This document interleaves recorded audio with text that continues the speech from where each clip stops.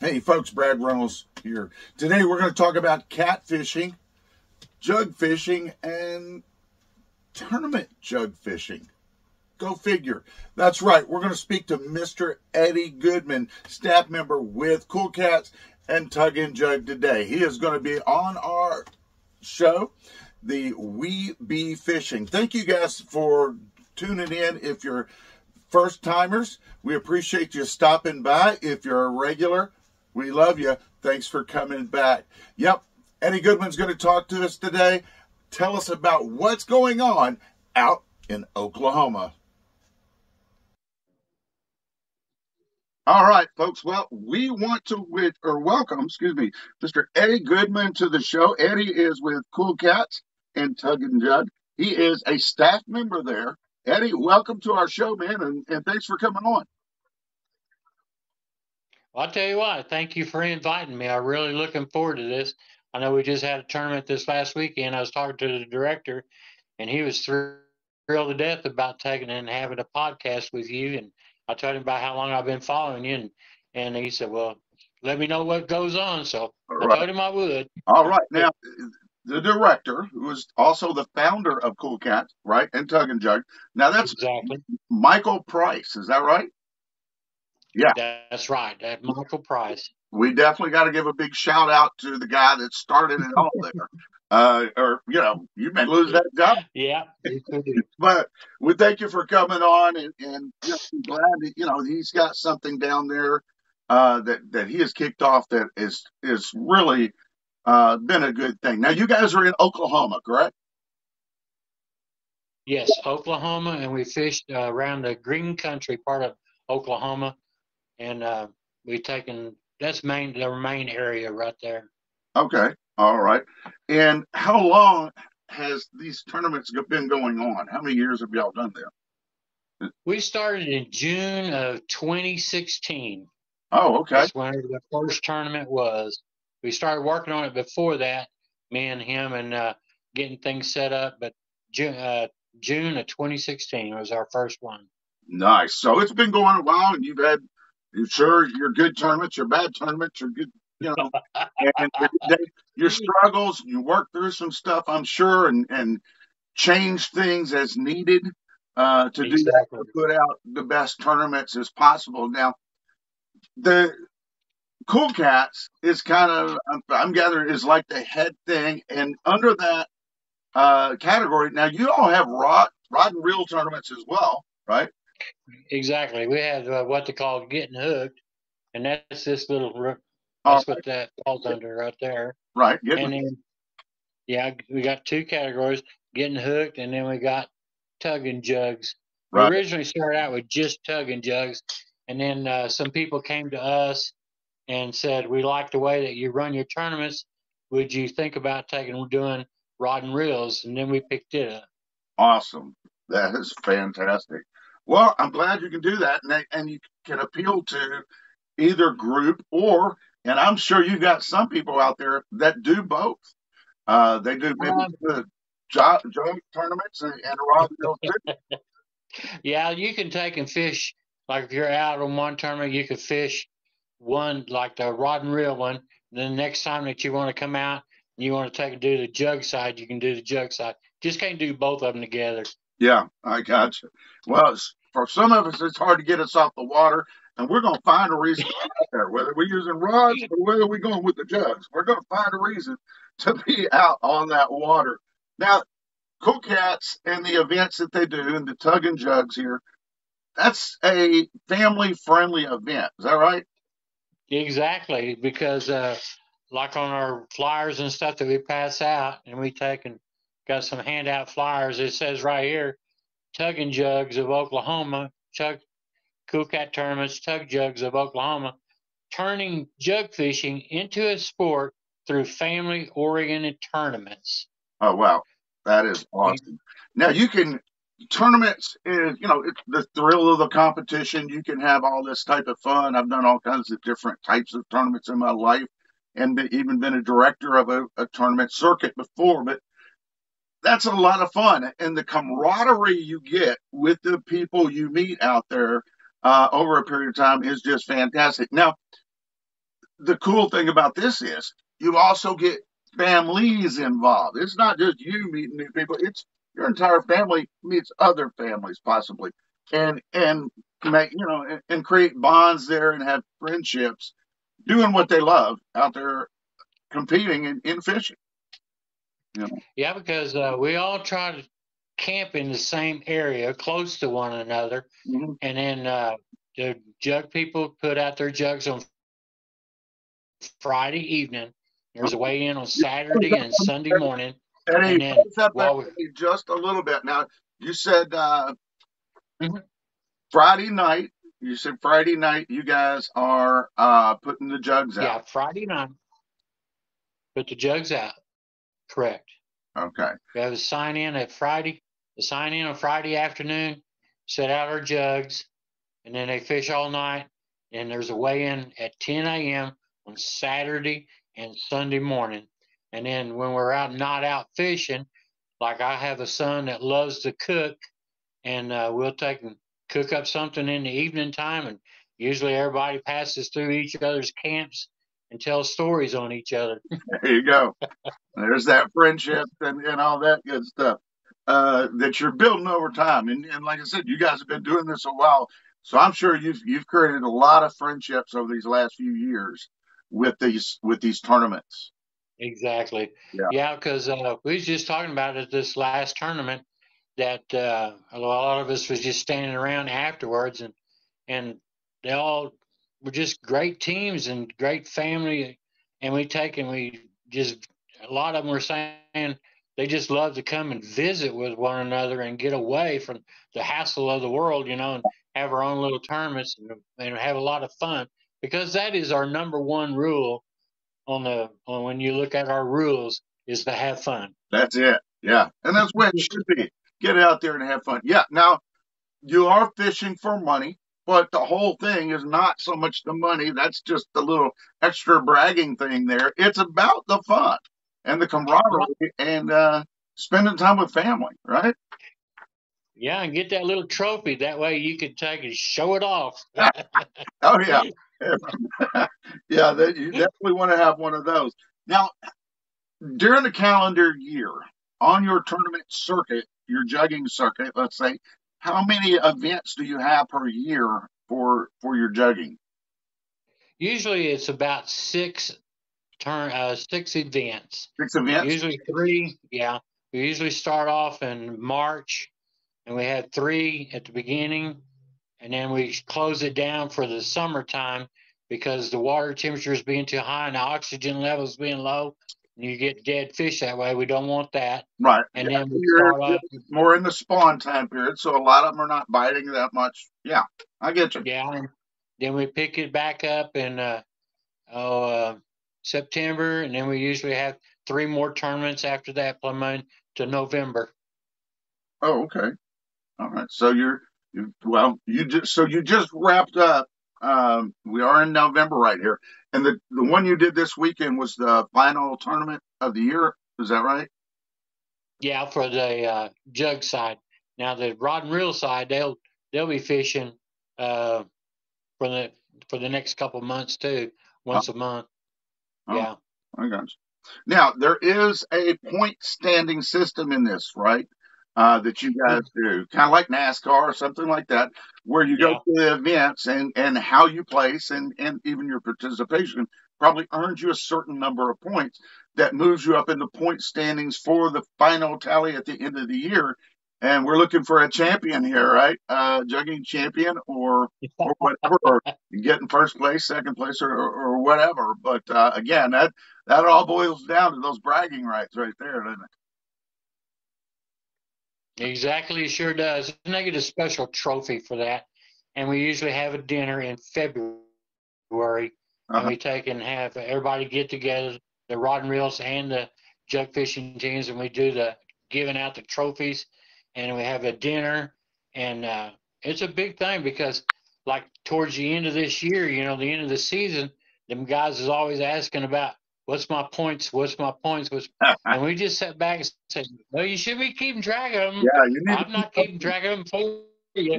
It keep me in suspense. Right. I know, boy, I painstakingly, when I was a competitor in the martial arts, uh, I would painstakingly watch my points, so I knew right where I was. When this magazine would come out with the points head, if they were off, man, I'm like, I need to call somebody or something. Let's get this right. But all right. So now with your jugs, are there certain things like what baits are you allowed, or is there certain baits that are not allowed in your jugging tournaments? What is primary? What we tell the guys is get online, get your book, get the Oklahoma magazine and stuff, all the rules, and read up on it and study it because you know one fish might be okay for bait for 1 year and then it might change. Right. But usually it's the shad, the perch, and stuff like that. And like myself, I fish with hot dogs. My team name is Hot Dickety Dog. So, but yeah, it's taken. We keep a close eye on that So about what they can it's fish pretty with. well open, whatever is legal for the state of Oklahoma Yeah, with the fishing legal for the people state. there. Yeah. Okay. Exactly. That's awesome. Now, um, how about the number of jugs? Now, what are y'all? Do you all put Okay. a different stipulation on that, or what the state allows? All right. If you go by Oklahoma State, the law says if with 3 people are on the boat as a team, that means 20 jugs apiece. Okay. But we can't do that because man, we'd have jugs all over the lake. So we originally took and put it as 20 jugs for a team. Right. Okay. And then we always had it in our rules about if we had more than 10 teams to show up, that we would take and cut it back to 10. Yeah. So that way it doesn't look bad on us when we go out. Right. And then we had 3 months in a row that these guys were doing 10 jugs. And me and the director sat down with them and laid out all the paperwork and everything in front of them and says, you guys are actually doing better with 10 jugs than what you were doing for 20 jugs per team. Right. And well, now that they could said, well, it's a whole lot easier to keep up bait. absolutely, but and that's the thing. You can watch those jugs more closely if you have fewer. And if you see something going on, you can go right over there and take care of it. You get that fish off the hook quickly, gives him less time to maybe struggle and get off the hook. But also Right. gives you a chance to get out there and refresh your baits more often a lot of times to make sure there's good scent in the water because you're putting fresh baits on there usually more often. You're checking them more or quicker than if you did have 20, let's say. And then again, Exactly. Yeah. if we come back and it's like I'm not seeing 2 of mine, now I'm spending more time because you got a greater chance of missing more jugs if you got more out there. And then you're running around trying to find your jugs and not maintaining your baits. You're not checking these lines and stuff like that and making sure the fish didn't get off or fresh baits on it because I'm trying to hunt down some missing jugs now because I put so many out. It's just hard to keep up with. But yeah, now how about hooks, Eddie? Now there's a lot of tournaments that have specifics on hooks. Now you guys may go with what is allowed by the state possibly, or you may say, there's a lot of people. I'm a circle hook fan. Now there's a lot of tournaments that will say, okay, these have to be circle hooks. They're inline circle hooks. You can't use offset circle hooks. Some tournaments will just say you can use circle hooks either way, but some tournaments allow you to use whatever you want to use. So what is y'all's take on that one? Well, we let the guys make their own choices, because over the years, I went with the J hook style for years and years and years. Yeah. And then I started watching the other guys and I started slowly going to the circle hooks. But no, we don't really have any law. If you're comfortable and it works for you on the J hook or the circle hook, you can go either way.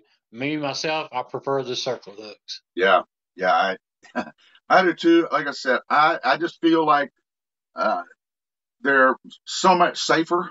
Now, obviously, the Exactly. offset hook's going to probably hook up more, but than the inline. But some people say also that they're a greater risk for a fish getting gut hooked and things like that. And I really don't find that to be the case. I think the offset hooks do a fine job of doing what they're supposed to do, and majority of the time, they're catching that fish right in the corner of the mouth, right there, Right, and it allows right there. Yeah. to safely get those fish off and return them back into the water. Of course, most of what we do, of course, we're doing it for entertainment fishing. So we're actually fishing only for about 2 to 3 hours at a time, and we use a minimal number of jugs usually when we go.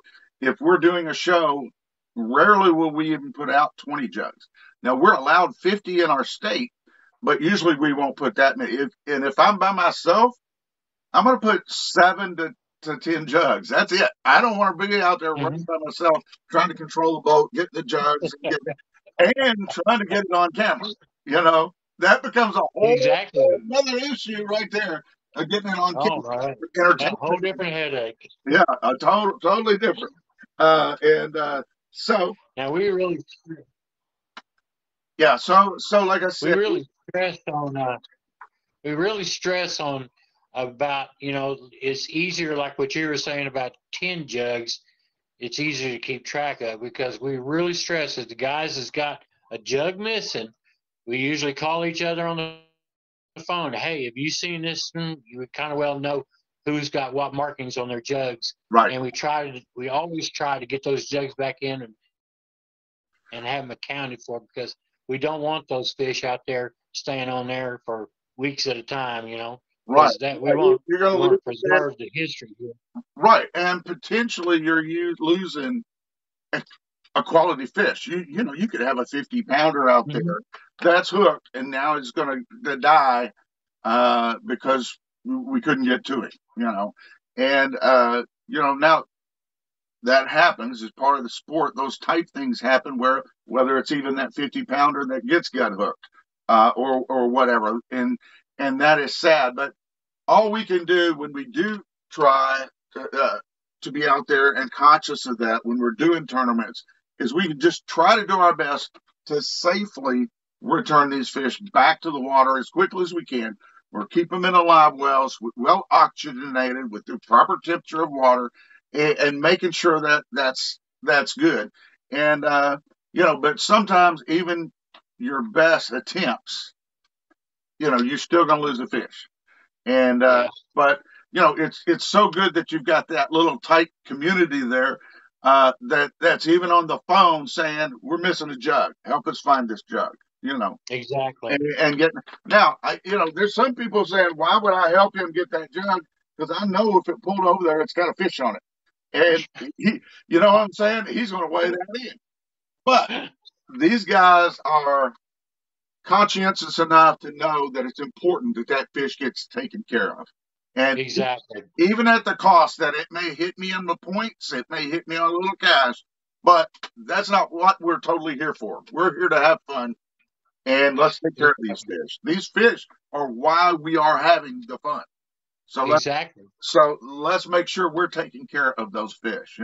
We want to keep the stress down on those fish, just like what you're saying, about taking in, making sure that they're well kept in the live wells and then properly taken care of. So that way, whenever we release those fish to be caught another day, that's going to be my grandkids or their grandkids catching that same fish and having the same amount of fun.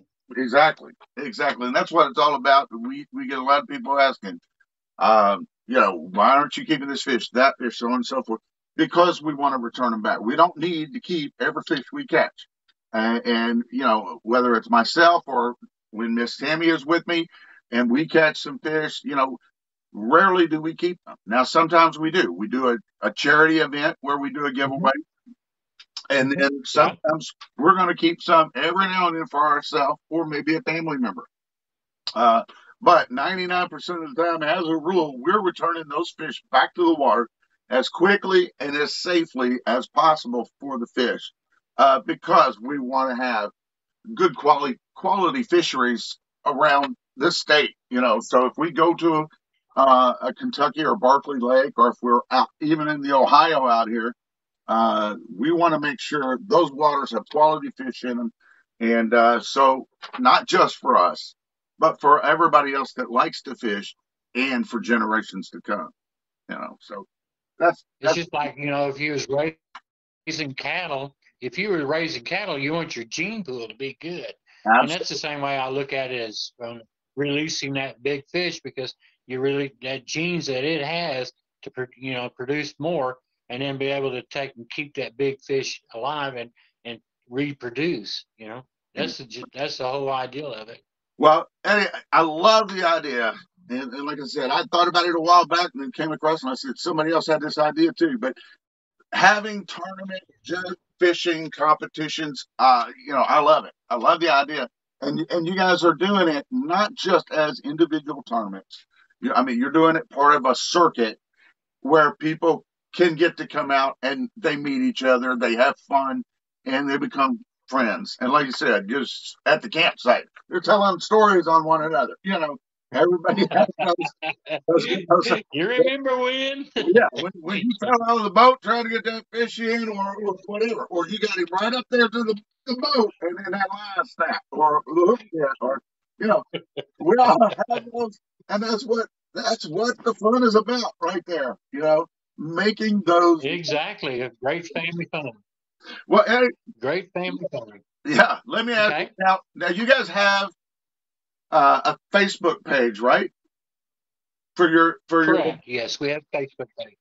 All right. Now, Yes, we do. We have it under KoolCat tournaments, and then we also have it under uh, Tug-n-Jugs, and also as Getting Hooked. We just started posting some stuff on YouTube. okay. It hasn't got taken off yet, but Got. we're slowly working on that one. Well, you just gave a plug right there, folks. So they've got something on YouTube. Check them out for sure. But the KoolCats, now that's spelled KoolCats, right? KoolCats tournaments, Yeah. folks. Make sure Cool. you look that up. And then it's Tug, Tug, and the letter N, just like on the sign behind the man right there, and Jug, Jug, right there. And that you can find them, like I said, on Facebook. You can look them up on YouTube, so on and so forth. And if somebody wants to get into your tournaments, I guess they can probably message you guys through that. Yes. Uh, Yeah, I have a lot of guys that personally PM me on Messenger and stuff, ask all kind of questions, because I pretty well handle the jug fishing side. Michael, he runs mainly with the right. rod and reel Okay. side. And it kind of helps us keep us, you know, getting overloaded. But Yes. yeah, I have a lot of people that call me up and ask me, and I'm more than happy to say, if they personal message me and we get to talking, I'll send them my phone number. So instead of typing all this, just call me. Yeah. Yeah. There you go. Sometimes. And Yeah. I'm retired, so I can So, I so got more time. they can look you up on Tug and Jug on Facebook, right? Exactly. Friend you there, and then they could message you there, right? Or now, do you have any other way that they might be able to contact you also, Eddie? Or is that the primary contact information you want to give today?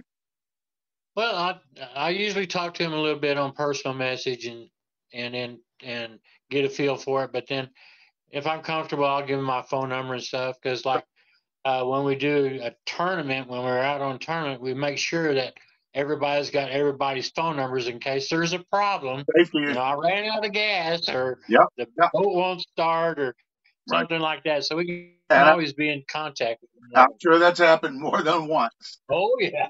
You're out on the water and you have boat trouble. Been there. Yeah, I've been there too. Well, Oh, I appreciate this so much. Now, so if they're wanting to get involved with your tournaments, they can give you a call. What if they're exactly. thinking about, they live in New Jersey and they're thinking about starting jug fishing tournaments? Would it be okay if they contacted you for some suggestions or advice on how to do that? I would be absolutely happy to talk to him about it, because I think that we got a real good basis here because tournament fishing in Oklahoma for catfish is just really getting started. It's not as big as it is in your area, Right. but I feel like that we're at the start of it, and we're going to be able to build up from here. But the more that we get in contact with other people and be able to take and set up a good, solid rules, and a base, I think the better off it would be.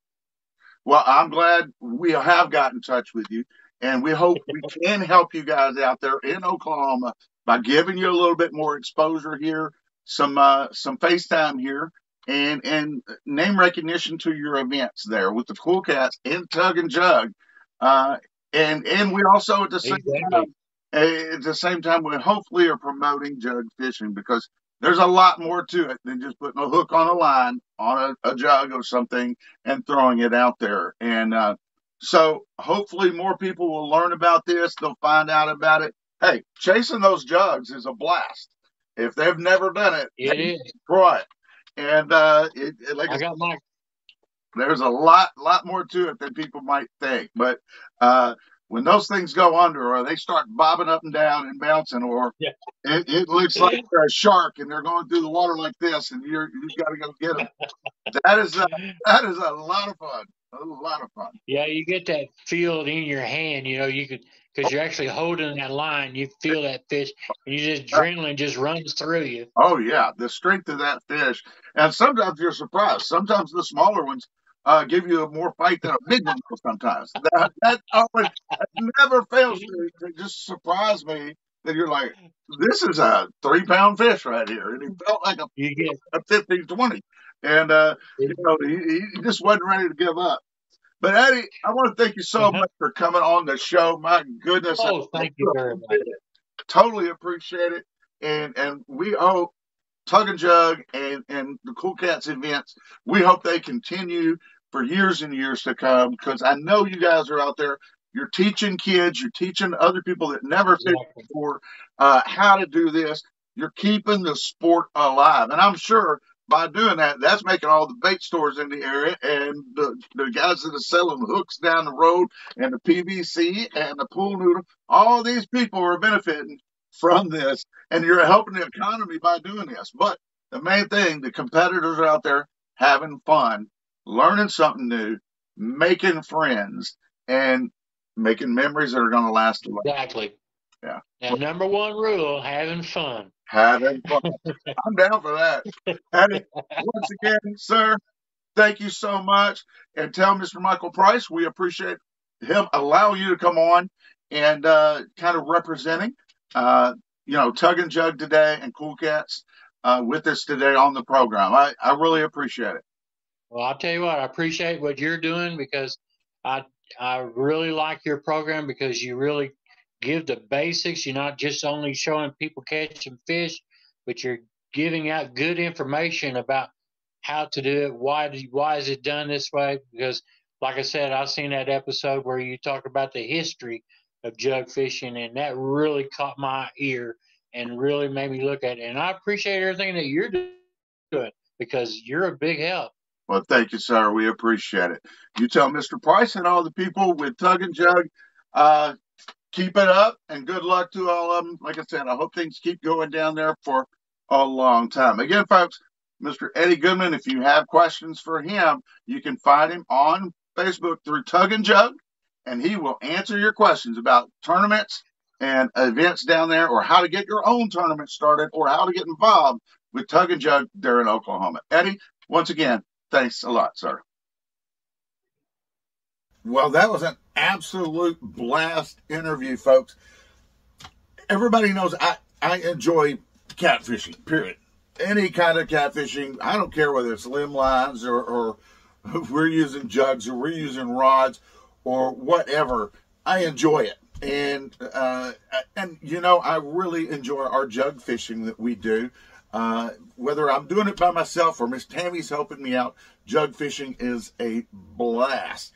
And to talk to somebody that's in a group that is as passionate about it as I am is just cool when you can hook up with somebody doing that.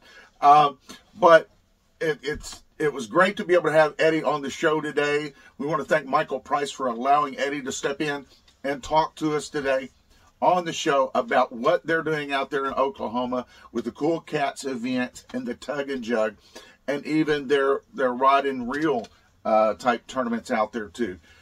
Competition for fishing is a great thing to build camaraderie, so on and so forth. But when you make your event a family-oriented event, it doesn't get any better. You're directly teaching your children or your grandchildren about the sport that you love, and you're passing this down, right? And keeping this thing going, and also teaching them how important it is to be conservation minded when it comes to these fish, treating these fish as gently as possible. And on many occasions, obviously, for these tournaments, they're returning these fish a lot of times and keeping the quality fisheries alive out there in Oklahoma. This is just a wonderful thing, folks. Well, thanks you guys for, again, stopping in to visit with us here on We Be Fishing. We're going to ask that you give us a thumbs up on this video. This video. I think Eddie definitely deserves it, bringing us the information from way out there, out west, and we definitely appreciate it. Thanks again for stopping in. Hit the subscribe button as well, and you get the We Be Fishing notifications as well as B&T Catfishing Adventures. Folks, again, we'll see you next time when We Be Fishing. Stop back in and see us. Take care.